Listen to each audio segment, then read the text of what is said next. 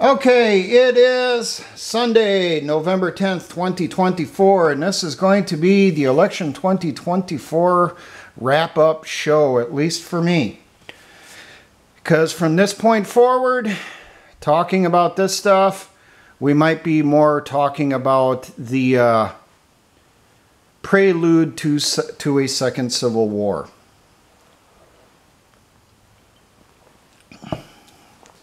Now, unless you've been under a rock or in complete denial, Trump was declared president-elect on Tuesday night. Technically, Wednesday morning because it was after midnight Eastern Time. Once they declared Pennsylvania for Trump, it was over.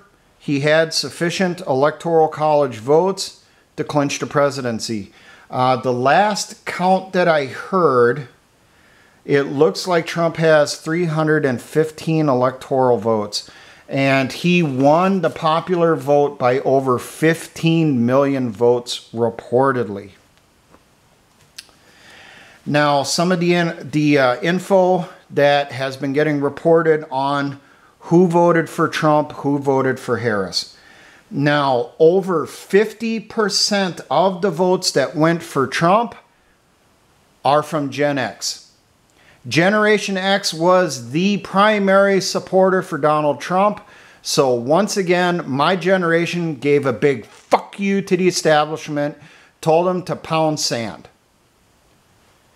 Now, there's a lot of people saying that, oh, it's Gen Z that drug it over the line. It's Gen Z that won it for President Trump. Gen Z reportedly, over 60% of the votes cast by Gen Z were for Harris. And the actual numbers of votes that I seen for Trump, it looked like around 20 to 22% of Trump's votes were coming from Gen Z. So Trump's victory really can be considered a Gen X victory. We've done what we've always done. We stood up against the establishment. We've always questioned authority. And we voted for Trump. Now, granted, not every Gen Z person voted for Harris. A bunch did vote for Trump. But you can't say that the election was only won because of Gen Z. Gen Z being the ones that are in their 20s right now and I think early 30s. That generation, I've complained about them in the past for pretty obvious reasons.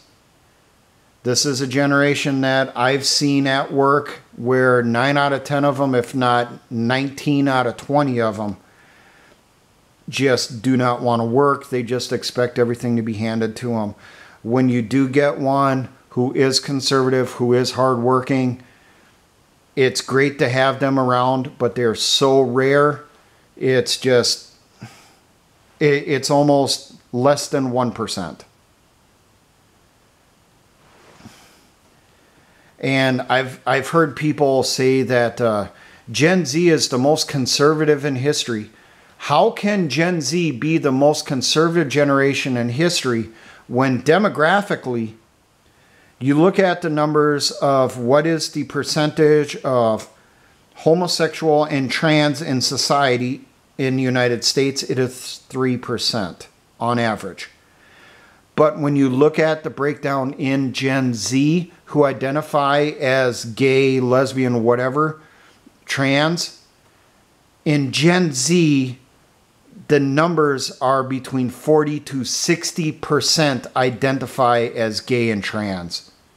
They also identify as supporting authoritarian versions of governance, whether it is communism, democratic socialism, or National Socialism, aka Nazism. So how can you consider that generation to be the most conservative in history? I'm just throwing that out there. And I know that's going to piss off people that are Gen Z. Look at your generation. I want you to take an actual hard look at your generation. And seriously, do they look to be conservative? Or do your fellow Gen Z kids look to be self-centered, wanting things for free, and lean especially towards the left?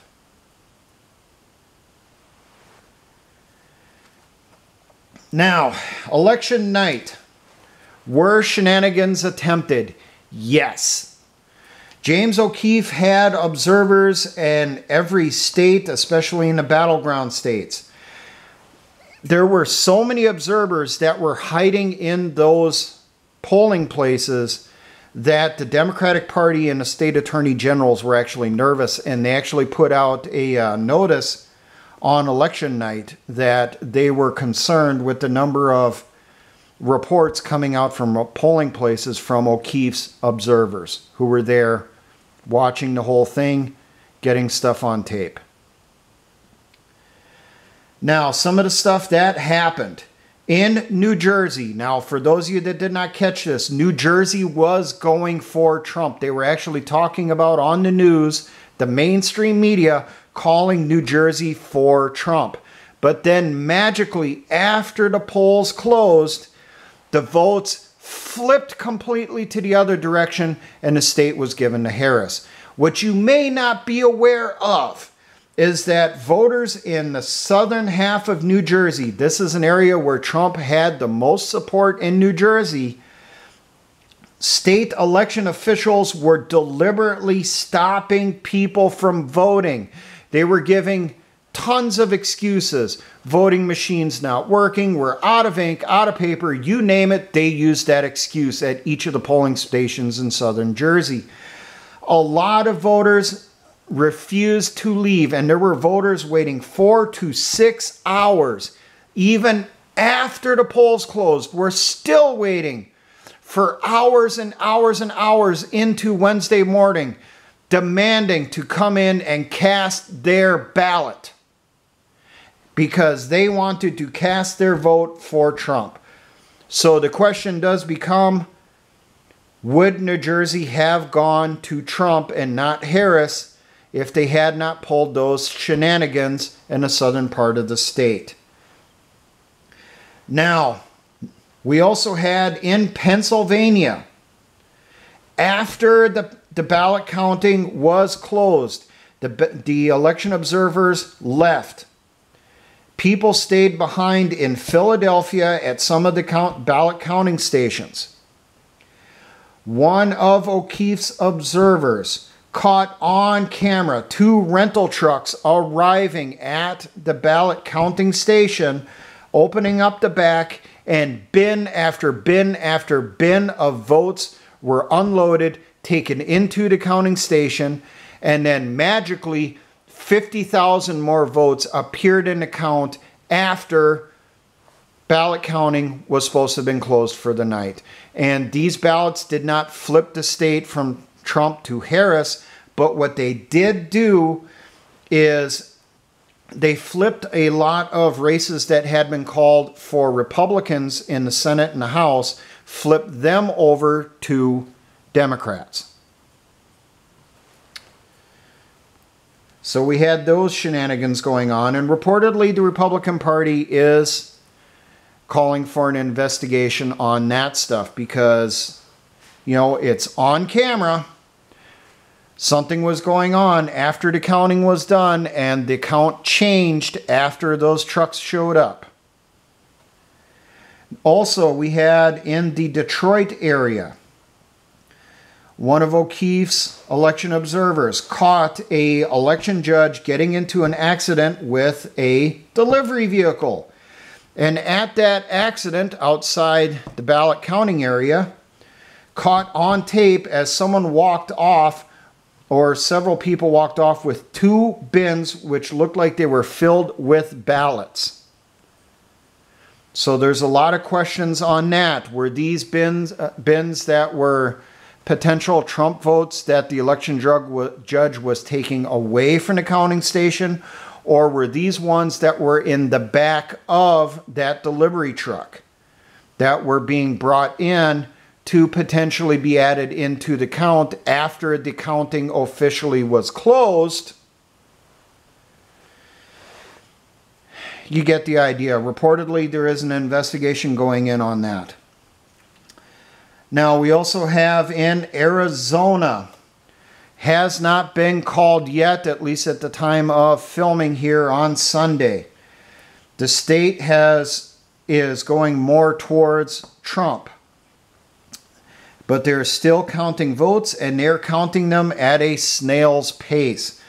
Now, one of the things that has happened there, Republican election observers have reported that they are finding large numbers of bins of votes which are not being counted. They're checking into the sources of these votes. Where did they come from, and so forth. And what they're finding is a lot of these were votes that were cast on election day. They were not run through the tabulators, not run through the counters. They were put in bins and were not counted. Now, the Republican Party went to the judge. Judge ruled that these votes needed to be counted. They went through, crossed the T's, dotted the I's, did everything they were supposed to, chain of custody and all that stuff, to verify that these were legal votes. And these votes are now being tallied in, and they're going 8-1 for Donald Trump and Kari Lake. So we could see a massive change there. They were kind of saying that Kari Lake is defeated, but more and more of these votes are coming in for her, not her opponent. You could see Kari Lake going to Congress. Kari Lake is a Republican out of Arizona. Now, we also seen on Election Day, for those of you that missed it, there were multiple reports on Election Day during the day of bomb threats to polling stations. States that I seen were Georgia, Pennsylvania, Arizona, and they said 2 other states had gotten reports of bomb threats also. And then they had to close down votes in those polling stations while those stations were getting checked for bombs by bomb squads. And it just so happened that every single one of those polling stations were in Republican districts that were going for Trump overwhelmingly, even on the counts that had already been reported to the states before it had been announced nationally. So there were shenanigans going on, quite a few shenanigans, but there was such an overwhelming majority for Trump, or I should say such an overwhelming majority against the Biden regime, against the globalists, that they couldn't, the shenanigans could not outdo it.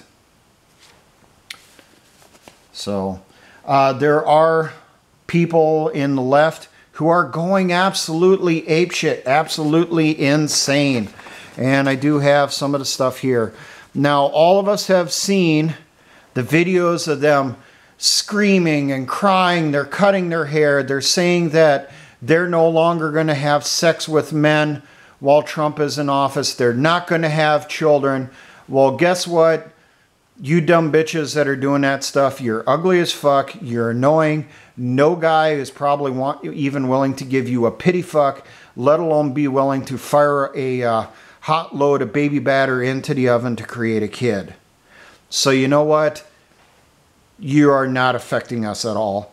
You're not bothering us at all. If anything, we applaud you and we support you in your stance and taking yourselves out of the gene pool. Because insanity really should not be allowed to procreate.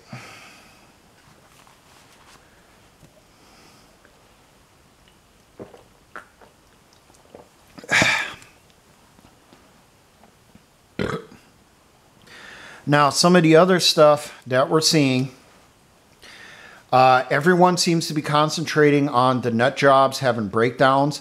they are not the only ones. There are a ton of them out there that are calling for violence. I literally watched a compilation video here a couple nights ago, 13 minutes of different tweets and Facebook posts of people calling for Trump to be assassinated, Vance to be assassinated, Elon Musk to be killed, and for people to start massacring Republicans. And plenty of people posting massacring white people and for some reason massacring Hispanic men. Because apparently Hispanic men are so masculine, they can't stand a woman president, they can't stand black people, so they cost Harris the election. That's what they're saying in the news, whatever. Now, I have 3 tweets here, I think it is, to give you an example for history on some of the stuff that's being posted now. This one up at the top was posted November 6th. It's clear that I really need a gun. Those of you who picked hate over our safety, you are not allies of trans folk. You are not even human. I want to see your faces when the 6'5" trans, and I'm guessing that's masculine, woman comes kicking in your door in the middle of the night. Fuck the right. This next one here, it's time for a new America, one without petty elections. Kill Trump. And this one, I'll bite the bullet and kill Trump, but you all gotta break me out. There are tens of thousands of posts like this that are going up every day of people on the list saying that there needs to be violence. And even if just a couple of these fall through with it, that's not good. So everyone needs to keep their head on a swivel. You need to be situationally aware at all times, because one of these unhinged nut jobs could end up showing to church when you're there to start spraying down the crowd. Or they could potentially go shooting up a school like we've seen in Nashville. Or they could come showing up at a school board meeting. They could show up anywhere and just start shooting people.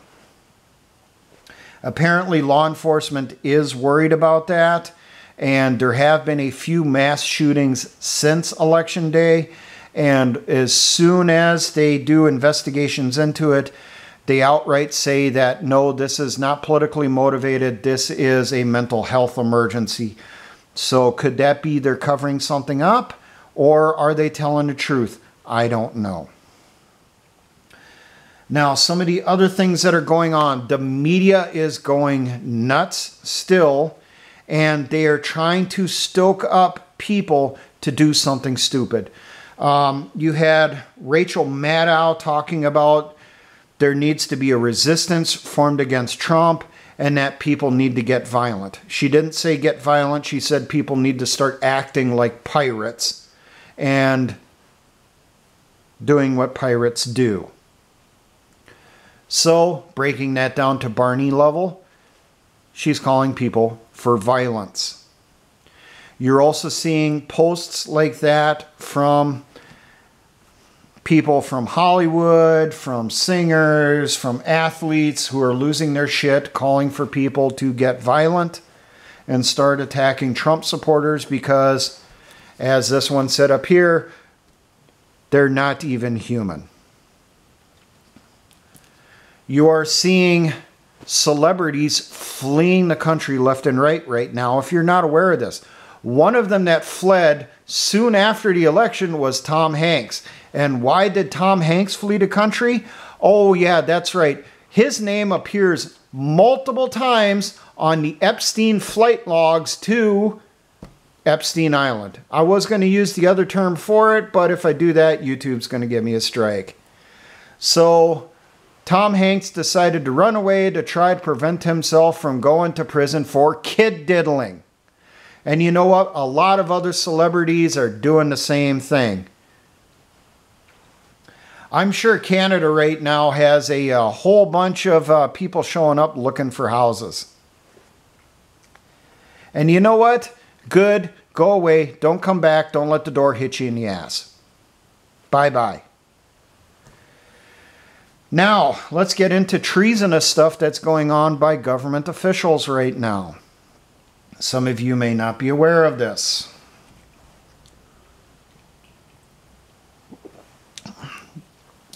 First off, Jamie Raskin and others are actively talking to people that are going to be in Congress in January about not certifying the election. Will they succeed? Probably not, because that type of thing happens every election where you have a group that always tries doing that, but it never occurs. Reportedly, they're trying to convince people using some legal mumbo jumbo saying that Trump isn't qualified to become president because of the 14th Amendment, I think is what they're saying, because of, insurrection on January 6th of 2021, which he was never charged with, let alone convicted of planning or running an insurrection that day. But they're trying to use that as justification to not allow him to get inaugurated. So just be aware of that. Another thing we are seeing is reportedly a bill has been written up for the House and a bill has been written up for the Senate, which will be submitted as soon as Congress sits in session before the inauguration. Now, these bills reportedly strip control of the military from the president and puts control of the military in the hands of Congress. Now, these bills are unconstitutional.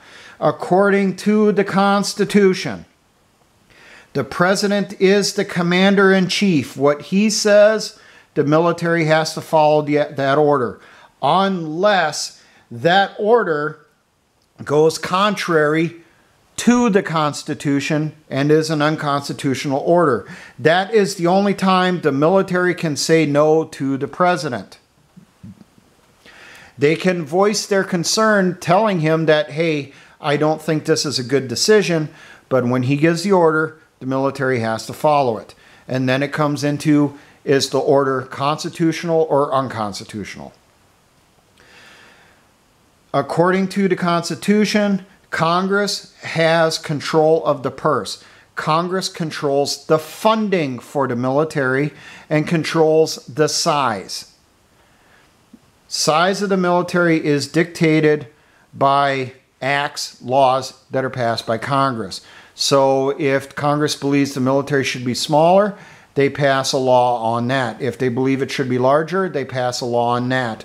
That constantly changes, each of the new laws overriding the previous one, stating what the current force levels are. Congress is not allowed to control the military. They just control the size and its funding. That's all.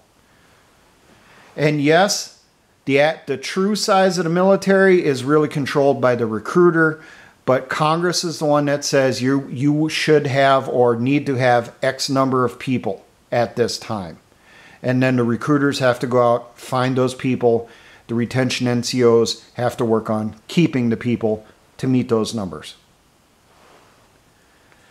Now, in the military itself, now I was talking with people I know in the militia the day after the election, and I have more news on that too. I was telling them that it was a sure thing that the Pentagon and Langley, Virginia, the CIA headquarters, were having emergency meetings over the election results. And from what I found out from a report that was done by Alex Jones on Friday, he heard from his sources, his little moles in those areas, and that is exactly what they've been doing. Reportedly, the high-ranking members in the Pentagon, so the chief of the Joint Chiefs, the Joint Chiefs of Staffs, department heads, all the services have been meeting nonstop since election night, discussing what to do. And so far, it has leaked out. They are going to release a statement sometime, probably on Inauguration Day if Trump survives that long. They're going to release a statement that they refuse to follow orders from President Trump because they consider him illegal, not the legitimate president. If that is true, that is treason. And I am telling the officers that and NCOs that are beneath them to immediately arrest them on charges of treason. And then these officers and senior NCOs that are a part of this must be tried under the Uniform Code of Military Justice and federal law for treason. Because these officers, these NCOs, are outright stating they will not follow the will of the people. Fuck the people. We follow the regime that's in power and the people that control that regime. That they are loyal to them, not the American people. Now, does this mean we should be going out and attacking troops right now, attacking the National Guard when they're having drills, attacking soldiers on the bases, going out and sniping them when they're training? No, they are not the enemy, at least at this time. The enemy is the senior leadership who is doing treasonous acts right now. And it sounded like, along with they will refuse to follow Trump's orders, it sounds like they are actively discussing forming a resistance army against Trump and the American people. And I want that to sink in. What you could potentially see then is a bunch of weird orders coming down through the chain of command where people are getting transferred to different units, where you'll see the loyalists to the regime in power could potentially get posted to, say, Fort Liberty. Well, they get posted to the 82nd Airborne, they get posted to the 101st, and they get posted to Fort Hood, where you have 4th ID and 1st Cavalry Division there, and see them getting posted to particular bases like where the nuclear storage is at, and fighter wings, bomber wings, and that type of stuff. See them getting transferred around and then taking the people that they think are patriot, putting them into less important posts, like maybe sending them over to, say, Fort Riley, Kansas, or posting them to the training bases at Fort Benning or Fort Leonard Wood or wherever. If we start seeing that there is weird transfers going on like that, then they are trying to put their people to the locations that have the best equipment that they believe they're going to need for a resistance, for a civil war. And they're taking the people that they do not like, trying to get rid of them, or putting them in locations where they're having older equipment to potentially fight back with. That type of stuff could end up happening, and if it does, people need to let it know. Okay, you need to start posting it that, hey, I got a transfer order to here. My transfer date is 30 days from now. This is unusual, so on and so forth. You need to get the word out on that because we'll need to know. Now, in New York City, I want to mention this. People are talking about the mayor of New York is showing his support by Trump because he is cutting off the food aid and cash programs to illegals being housed in New York. And reportedly that is happening in other states too. That is not being done as an America First agenda. That is being done to entice those illegal invaders, those illegal immigrants, into starting violence. That is why they're doing that. Cutting off the goodies that they were being given to get them to do something stupid, to convince them that, hey, you were promised this, we're not going to give it. Trump's going to kick you out of the country. The only way you can stay here and get those back is you got to rise up. That's why that stuff's going on. There is talk that Antifa, BLM, and other leftist organizations, they're talking about in January they're going to do a People's Resistance March, I think was the name for it, into Washington, D.C. The purpose of this march is to get violent, to show up in Washington, D.C. and essentially cause riots. Now, the media will say that it's a mostly peaceful protest. It's just people getting out, airing their grievances. Well, they will be airing their grievances by breaking windows, burning businesses, looting, murdering, anything they can to cause chaos. And the talk is that that is going to be done so that when or if Trump is inaugurated, he will have to do something about that, and he will deploy the National Guard. Congress is trying to strip him of the ability to be able to do that, but he orders in the National Guard, and then the media is going to turn around and talk about Trump as being a dictator and is causing the violence by ordering the National Guard to attack these peaceful protesters. Remember, they told us in 2020 it was the summer of love. It was mostly peaceful protests as cities were burning and over $2 billion in damage was done. And thousands of people were killed. No, I don't have the names of the people who were killed, but reportedly thousands were killed across the country, along with tens of thousands were injured during those mostly peaceful protests in the summer of 2020. So we got that in play too. And I'm going to put out there for militia right now, talking with people I know in units in my state, in my area. They are already reporting that their units consider Trump winning the election is the final victory in the war, and they are disbanding their units.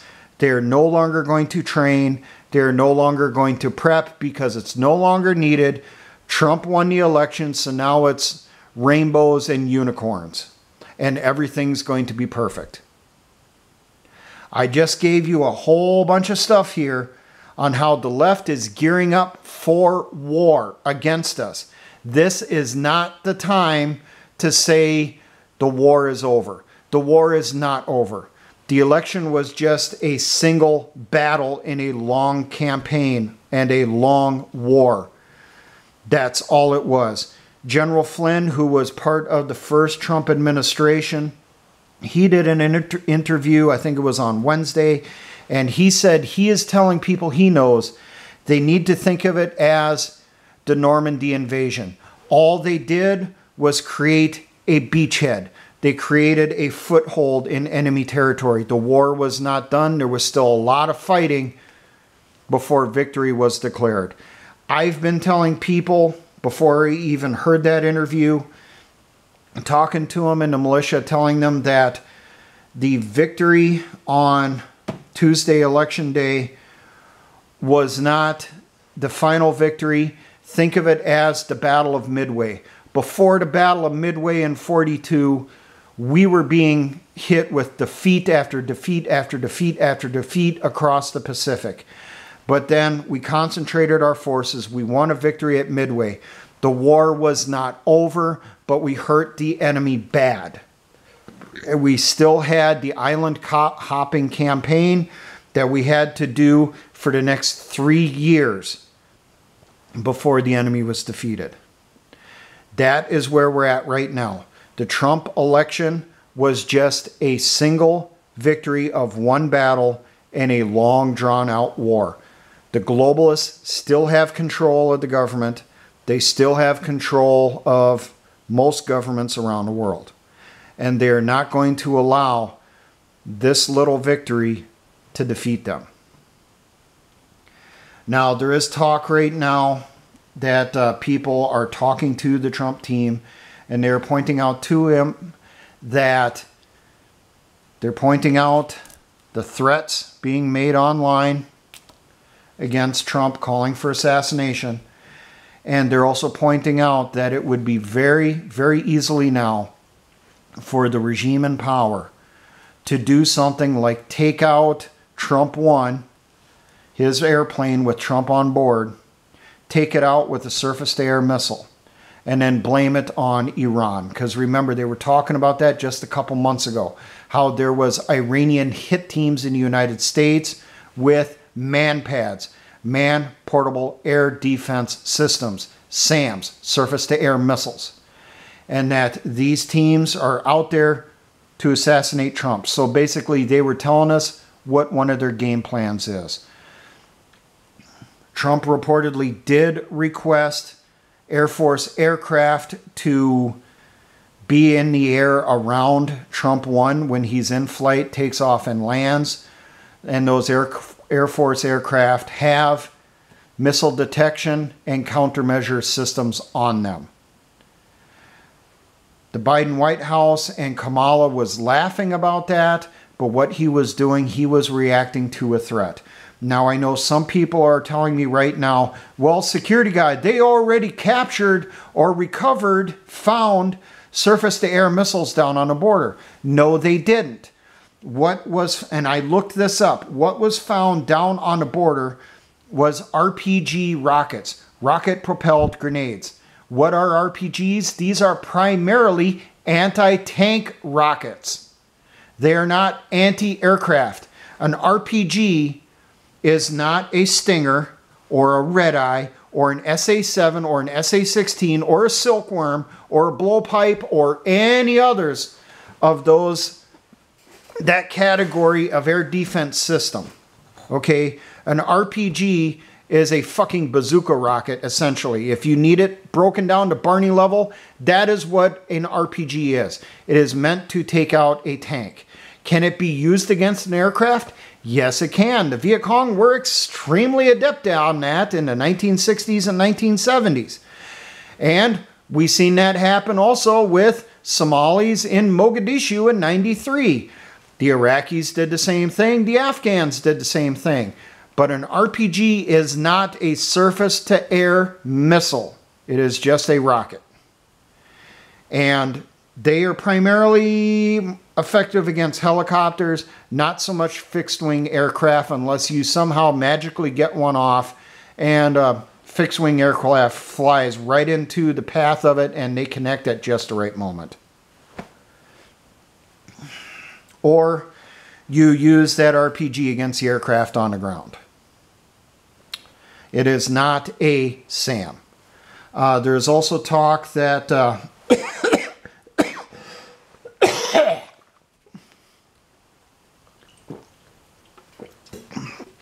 there is talk that people are warning Trump that he may want to have food tasters because it's very possible they could try poisoning him. So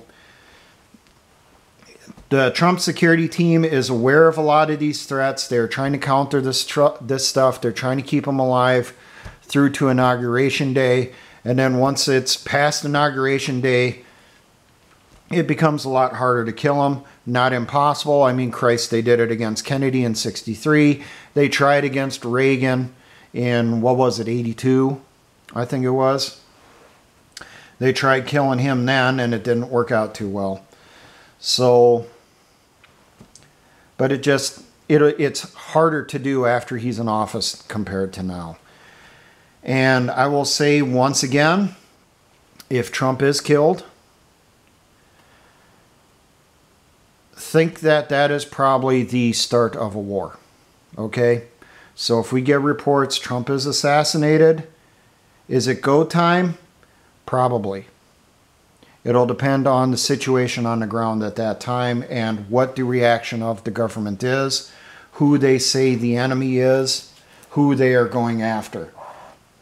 And I will point out right now, for those of you that are not aware of this, reportedly the Department of Justice and the IRS are going after people that Trump is considering for his cabinet.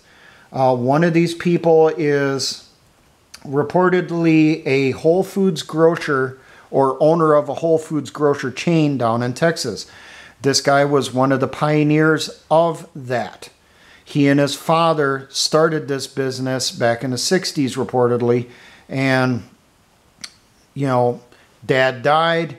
This guy is still in charge of it. He's been a advocate for clean foods, for removing the chemicals from the food products. He is well known to RFK Jr. as a champion inside that area.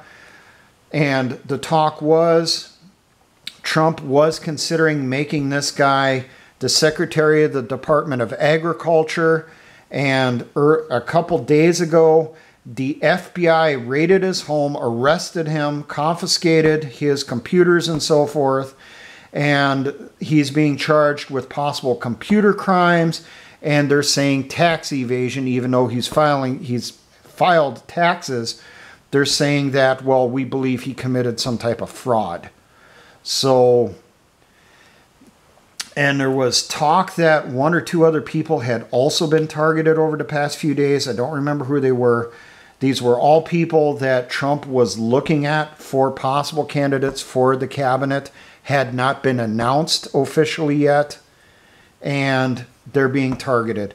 So this does kind of prove what was seen in 2016, where Trump said after 2016, once he was in office, that the Department of Justice was tapping his phones, listening in on his conversations. It looks like the same thing is going on now, and the regime in power is trying to take out his cabinet picks before they're officially picked. So there is stuff going on. Things are not as happy as you may believe. So stop trying to break your arm, patting yourself on the back. The war is not over. We've only won a single battle. You need to keep training. We've bought ourselves probably 2 to 3 months here of a reprieve that you can continue getting ready. Keep working on your training. Keep working on your physical fitness. My back's in a lot better shape now, so I can finally start getting back into doing physical fitness again. Once I'm done puking. Oh, Christ. So I might end up cutting this a little bit shorter here, but over winter, keep training. It's a lot harder to train in winter, but the payoffs are greater. It's more worth it.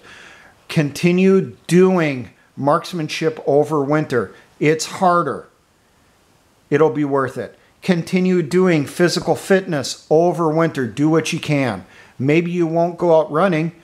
Hey, try cross-country skiing.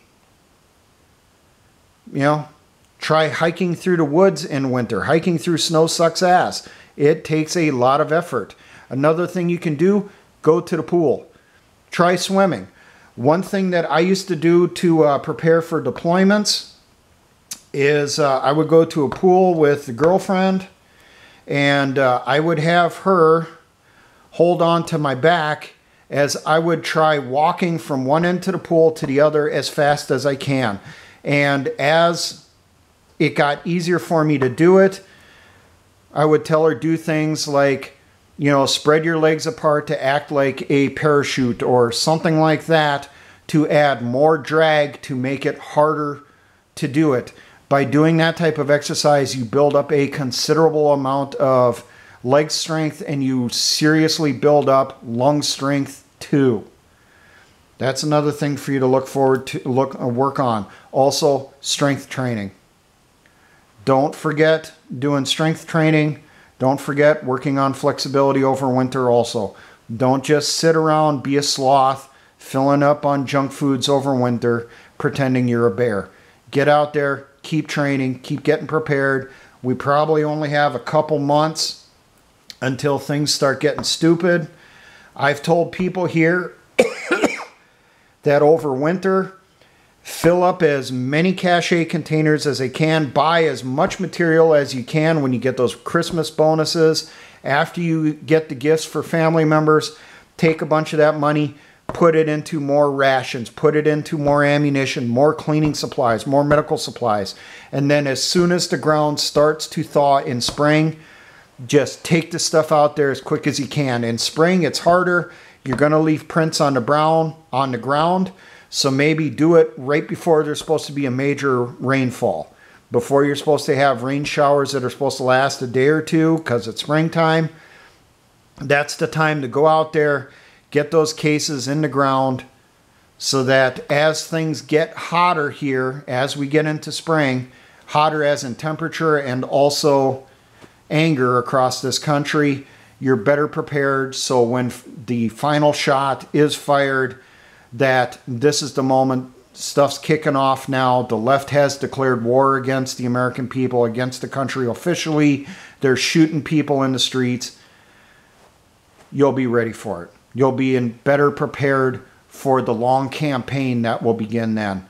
We will go out of the start of the phase of the war into the actual active component, which will last anywhere from 7 to 10 years statistically. You need to have a hell of a lot of food, a lot of medical supplies, a lot of cleaning supplies for your weapons, spare parts, ammunition, spare magazines, spare gear. You need to have that out there. Get as much as you can. Look into the 510 program from the Michigan militia. Find out on that. Go over to libertytreeradio.4mg. Listen to Mark Kernke's broadcast to learn a little bit more advanced lessons on guerrilla warfare and resistance. Learn as much as you can over winter. Prepare as much as you can, because who knows what's going to happen in a few months. But to me, it's looking like it's not going to be good. And we're potentially going to be seeing a repeat of Yugoslavia in the early 1990s.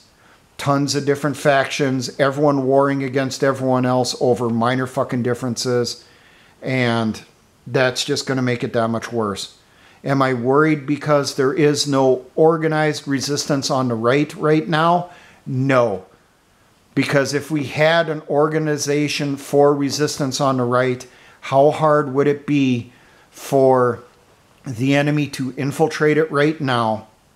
And then when they do launch their first attacks, they come in and roll up the leadership, roll up as many of the group as they can, the individual units, at least take out the ones that are willing to fight, the ones that are wishy-washy, questionable, the summertime patriots, just let them go because they're not going to do nothing. You take out the winter soldiers. We do not want an organization right now beyond local level. Organized with people in your area. Point out that the war is not over. All we had was a small victory, and the worst of it is still yet to come. It's going to get worse before it gets worse, as Risky Krisky used to say.